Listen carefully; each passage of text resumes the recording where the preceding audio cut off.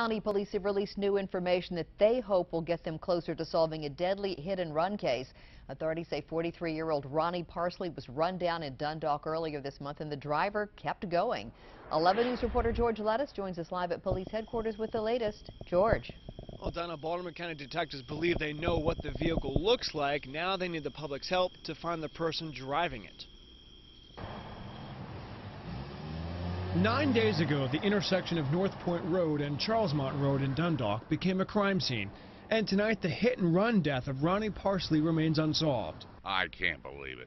You know, normally speaking, if you hit somebody driving an automobile, you're going to stop. But police have new information that may give the 43-year-old's friends some hope.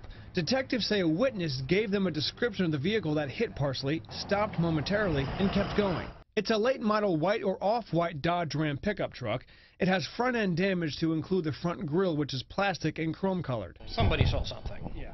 And somebody out there knows who did this. Okay. We just need that person to call us. Friends of Parsley tell us he had been homeless for years and was living in a shelter near this Dundalk McDonald's where he would hang out every day.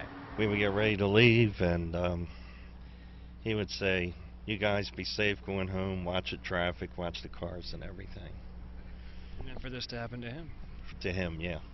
And it's sad. I mean, it should have never happened. Pastor Katie Grover spoke briefly with Parsley's relatives before officiating his funeral. He was a person who loved his family, but he had some struggles in high school and making it through high school, being bullied and those kinds of things, and just didn't have all the breaks go his way. Every person is a person of value and a person of worth, and it would be nice for the family to have closure, to understand what were the last moments of his life like.